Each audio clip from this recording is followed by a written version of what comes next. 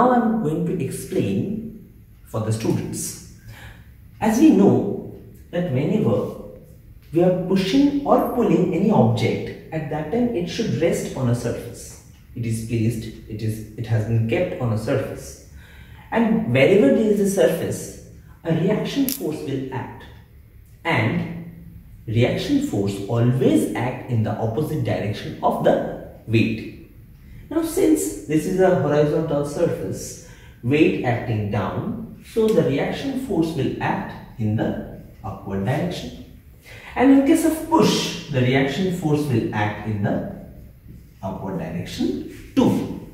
Now, if we see that for equilibrium condition, the force, vertical force and the reaction force acting up and the weight acting down.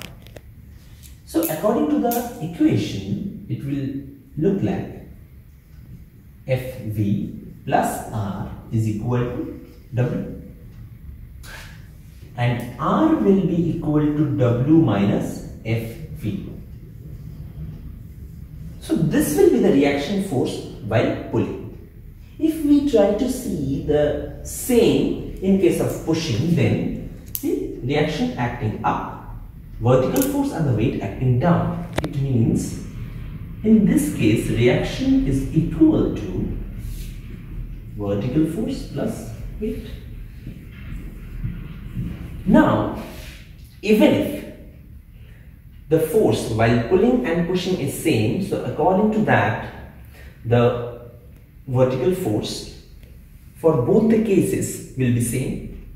So, reaction force while pulling and reaction force while pushing, which one will be more greater?